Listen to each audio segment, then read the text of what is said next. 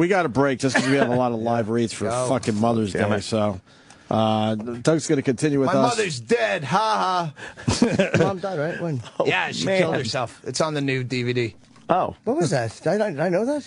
I think I did. 2008. There was a statute of limitations before I could tell the whole story. Oh, wow. Wait, can you tell us after the break a little bit? Yeah, finger it a bit. Finger it a bit? All right, I'll Doug will diddle finger it a that a bit. little bit. He's going to be at B.B. King's here in New York tonight. So what happened to your mom? What can you tell us? I know you don't want to give away the whole bit. She was dying of emphysema. Right. And she was a lifetime smoker? Yeah. Cool Milds back when they made them, and then generics at the end. Some shitty brand. But yeah, she was drowning in her own fluids and had to cash out. But she was sober. I don't know if that was off the air. I asked only because you had said that she was sober, so I was like hoping that she was sober for like 20-something years. And then somewhere, I think, 2003, 2004, whenever the Man Show was, I found out she had started drinking again. And she hadn't told me. She was hiding it from me. And then I know it was the Man Show. We were doing wraparounds for the Comedy Central, the Commie Awards. Remember they tried to do an award show? Yeah, I do. And we filmed wraparounds on a cruise ship. So I took her on a cruise ship with me. I was working, and she was drunk and gambling. I knew she was drinking, and they flew us first class, which at that point, I've never even... first class. Big seats. And they had champagne they'd bring out. Oh. So I like, Ma, you want champagne with me?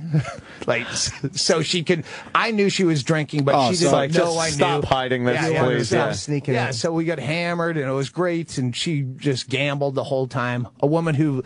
In real life, I'm too tired to bring my fucking groceries upstairs. But you can gamble for 72 hours straight. Like I've fallen asleep, passed out, blacked out. You're still at the slot machine. You have that. Yeah, it really is an amazing thing when you're gambling. Round the clock. It's like cocaine for me. It could just go round the clock. And meanwhile, if I was home, I'd have taken 50 naps already.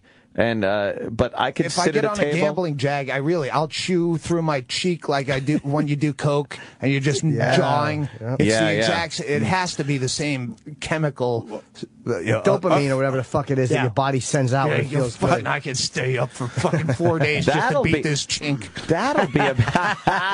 That'll be a big test if I drink or not at a blackjack table. That'd be tough. Because let me tell you, I've made some pretty good money.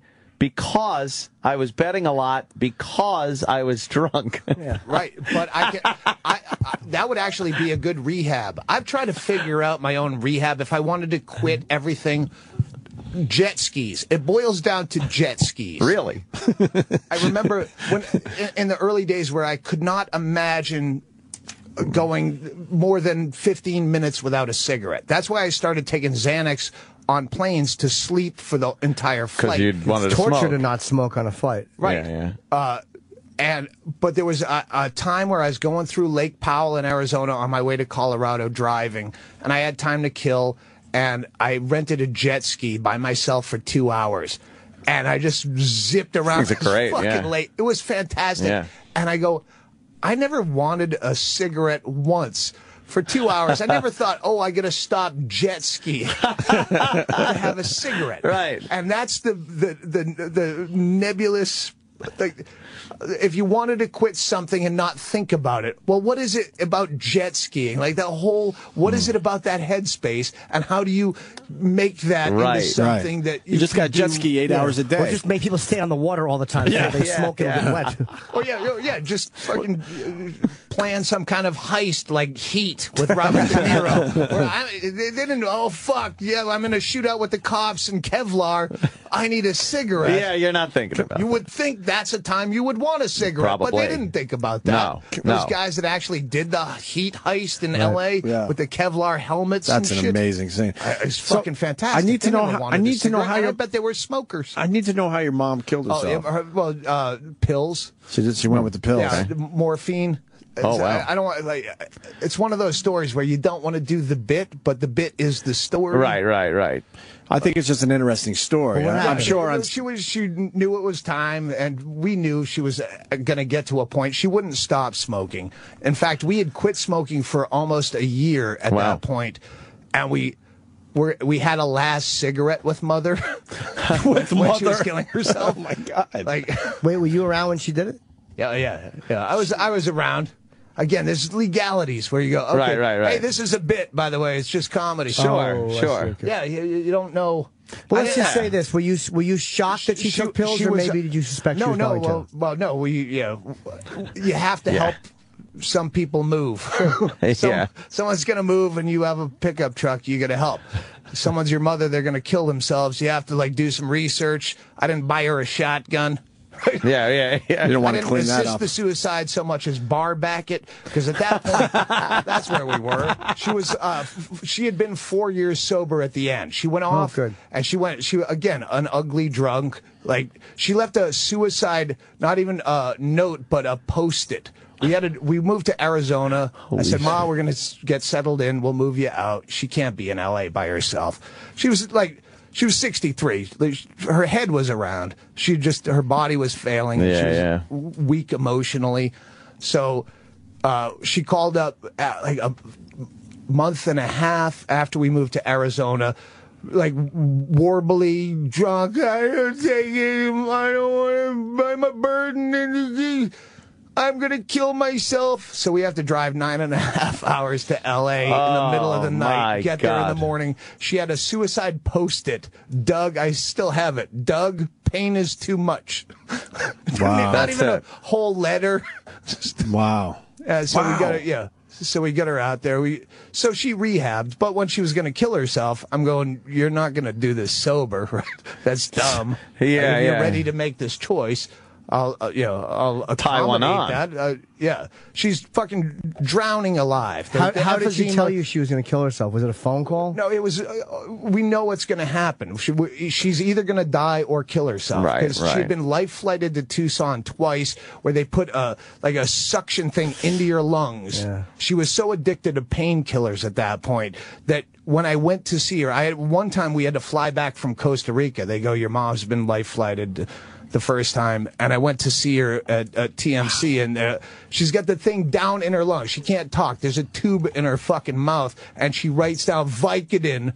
And I'm like, what am I going to put him in the tube? And she nods. Like, that's not really an option. Wow. Holy fuck. And she was not a stupid. You've met my mother. Yeah, she was lovely. Yeah, she was in Vail the first time you and I met. She's a fucking crazy truck driver mouth. Everyone thought she's adorable. Oh, your mother swears like a truck driver. It's adorable. I remember a fucking quote from her at Vail, and I think you were at the table. She always called you, he's like my son. I told him one time, yeah, Ma, it's like he doesn't remember you. That was fucking 15 years ago. Wow. James Inman, he's like my son. Yes, Mom. You and I shared a room, and you had all of your possessions. That's my most defining memory of Doug is Doug with all of his possessions on his bed. Like, he wouldn't put anything.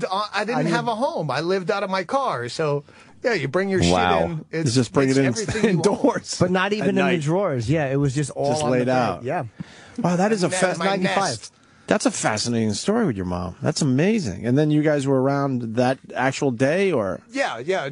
Well, she came to the house, and I laid down ground rules, and this is in the bit, but it's true. I said, because she had balked at suicide so many times over her life, just, for need for someone to, hey, I'm going to, she tried to kill herself, like, with aspirin or whatever. When she was young, she'd talk about, but, so I know it's serious, but at the same time, is this a ploy just to get over to my house from your hoarder paradise in the other side of Bisbee, Arizona?